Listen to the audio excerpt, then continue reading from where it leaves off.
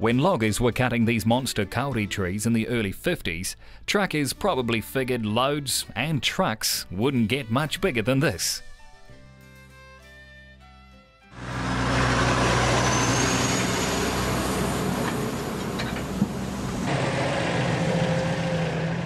But the maturing of the huge forestry resource of the central North Island, much of which was planted out during the Depression years of the 30s in the Kaingaroa region, demanded serious muscle to cope with the cuts that were coming on stream during the 50s and 60s.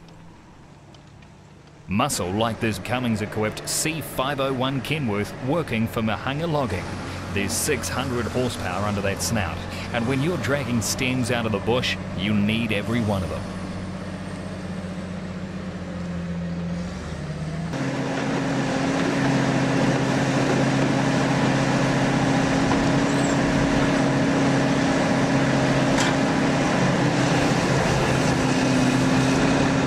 The harvest in the Kaingaroa and surrounding forestry estates is around 5 million tonne a year at present. When you consider that every one of those logs is carried by truck, in fact it'll probably be handled by several trucks by the time it gets to its final destination, it's not hard to imagine the size of the trucking operation in the region.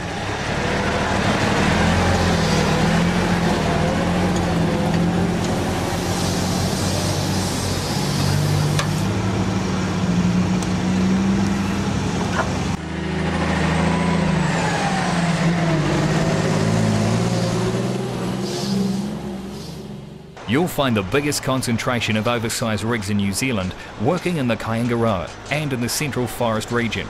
Combined, these estates encompass around 800,000 hectares of timber in the volcanic plateau country of the North Island. Kaingaroa is the land of the giants, and the trucking gear is predominantly American or Canadian. This is heavy-duty country, and the gear has to be overbuilt and oversized to handle the pain in this game. Self-loader logging is typical of the type of operator in this country. Their Western Star Constellation 8x6 tri-drive is typical of this type of gear. About a dozen of these tri-drives work these forests, and if you've ever wondered why they need that extra diff, you'd best ask the guy at the wheel. Self-loader logging driver Andy Broadley explains.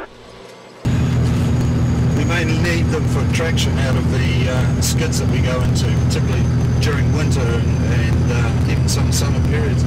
With all the mud and all the pumice grounds out here, at times we can be almost up to our hubs in mud, and we just need that extra axle for that drive, whereas the dolly vehicles can't even go into the places that we go to sometimes, particularly in winter.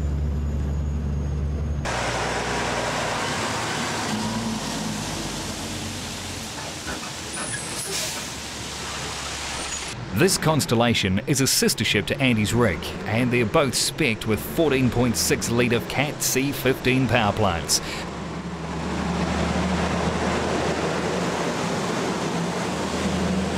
There's usually a bit of a queue at the weighbridge, especially when an off-road double is weighing up, such as this C501 Kenworth.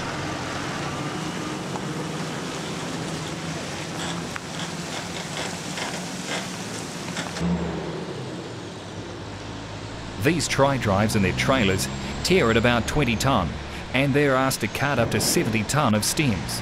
But it's not just the weight that makes these rigs oversize, it's their length, as those logs can get up to 35 metres long, and at times the total length of these combinations can reach between 40 and 50 metres.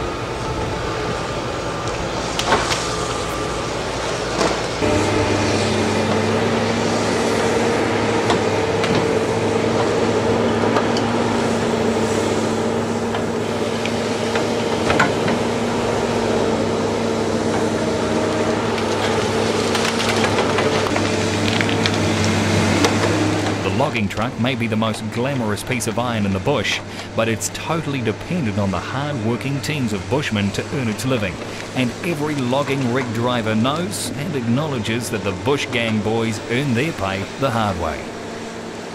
The ground in the central North Island is mostly volcanic in origin, and it's not unusual for sinkholes to appear on the track, and when it gets wet, keeping traction can be a fight. Tri-drives have proven their worth over several decades now and are a mainstay in the bush.